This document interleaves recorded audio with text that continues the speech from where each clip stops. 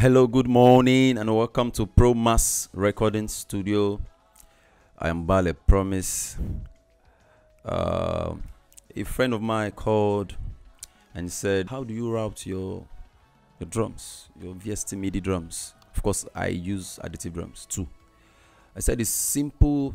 I'm going to show you how to do that. But before I go right into it, quickly, some producers prefer to sequence. After sequencing, they prefer to export the kick, export the snare, and export everything.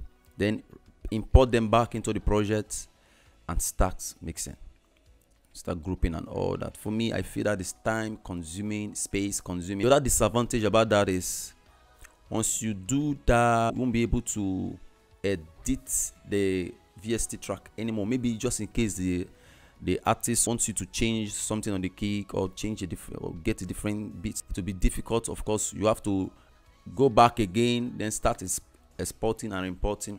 I feel there's a better way to do that. If it is your first time here, please feel free to subscribe my channel and click the notification bell so that every time a new video is released, you'll be the first to know. So without wasting much time, let's go right into it. So this is Cubase 5.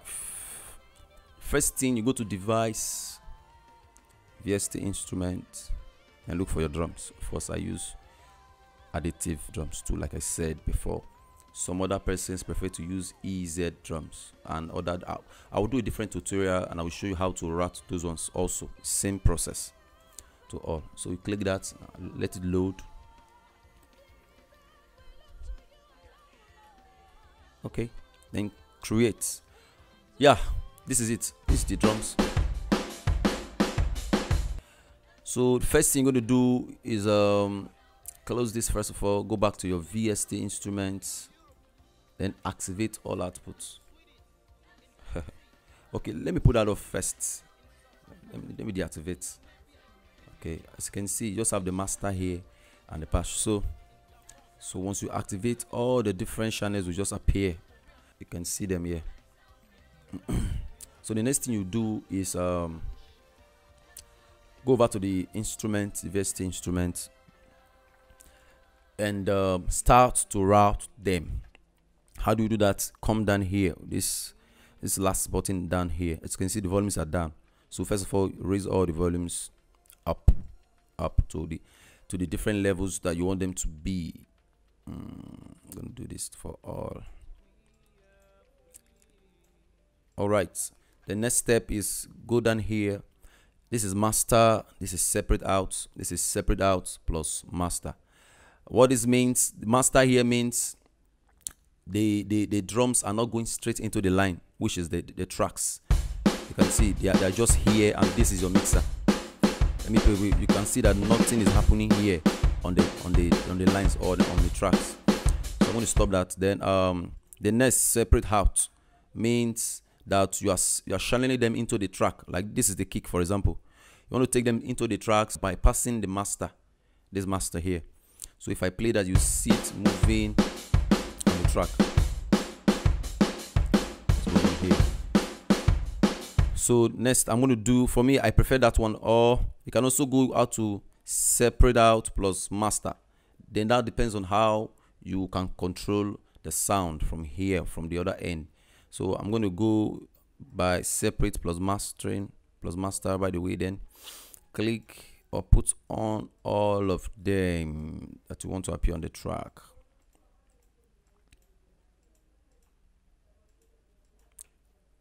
Okay, so you can see this is the overhead, this is the room, and this is the boss. Then no, some producers do not always appreciate this natural sound from the master of the drum ambience to appear. It's kind of conflicts with your mix on the track. So what to do is just mute this master, and whatever you're getting is from your track. Whatever you get here is directly from your track. Yes. So I will go ahead and create maybe a roll or thereabouts, just for the demonstration of this whole thing. So this is your tom 1, so that everything can appear on the track on the last tom. And this is your hi-hat, this is your ride, this is a cymbal. Of course, you can set cymbals also. I'm going to use this as my crash, as my splash. Okay. All right.